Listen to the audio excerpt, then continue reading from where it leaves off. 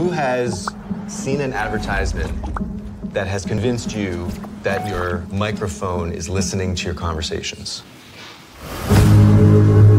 All of your interactions, your credit card swipes, web searches, locations, likes, they're all collected in real time into a $1 trillion a year industry. The real game changer was Cambridge Analytica. They'd worked for the Trump campaign and for the Brexit campaign. They started using information warfare. Cambridge Analytica claimed to have 5,000 data points on every American voter. I started tracking down all these Cambridge Analytica ex-employees. Someone else that you should be calling to the committee is Brittany Kaiser.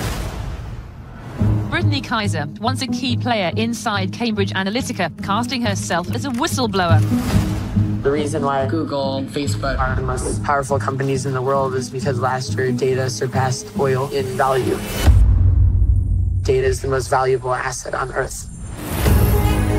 We targeted those whose minds we thought we could change until they saw the world the way we wanted them to. I do know that their targeting tool was considered a weapon. There is a possibility that the American public had been experimented on. This is becoming a criminal matter. When people see the extent of the surveillance, I think they're going to be shocked. And I still fear for your life. Yeah. With the powerful people that are involved. But I can't keep quiet just because it'll make powerful people mad.